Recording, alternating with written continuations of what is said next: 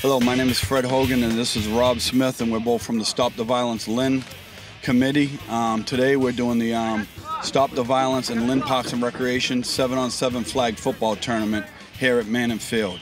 One of our main goals here today is just to get the kids off the street for a whole day, and today they're going to be down here from 8 in the morning till 4 o'clock in the afternoon playing flag football and enjoying themselves and having water, having drinks and stuff like that there.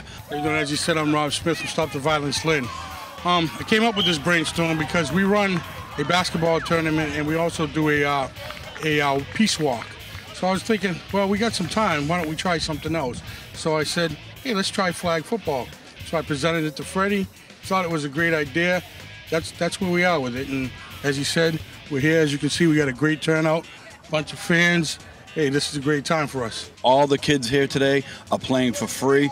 We have free drinks for them. Everything is no cost to the kids. So it's just something that any kid could walk down to the field, put on a shirt, and play in an organized flag football tournament. And we just think it's a great thing. And there's a lot of good organizations in the city that are doing things positive.